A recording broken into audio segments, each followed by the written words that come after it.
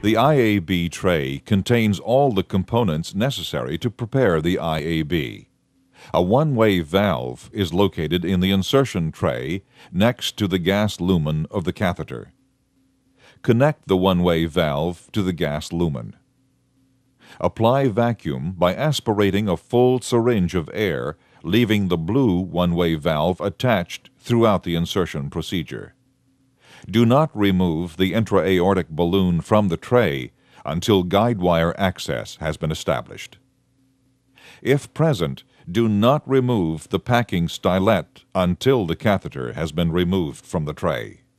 Catheter removal from the packing tray should occur by keeping the catheter parallel with the sterile field until the membrane has fully exited the tray.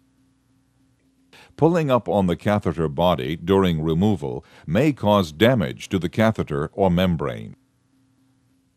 For a sheathed insertion, the hemostasis device is not utilized and must be removed.